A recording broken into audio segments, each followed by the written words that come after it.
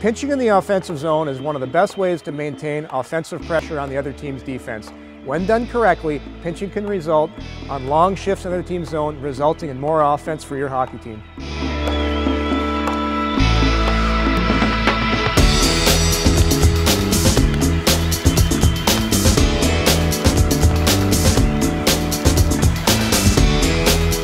Knowing when to pinch is crucial for a defenseman.